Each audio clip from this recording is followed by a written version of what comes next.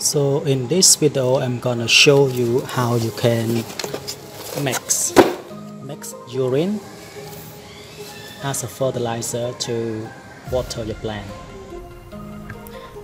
It may surprise to you that human urine is shown to be an effective agricultural fertilizer.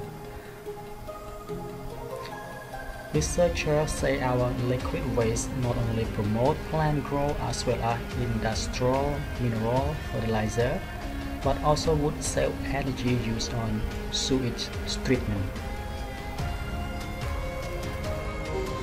So we have different ratio for a leafy green vegetable. It should be a ratio of 1:20. If you have 1 cup of urine, you must make with 20 cups of water. So 1:20 ratio is good for leafy green vegetable.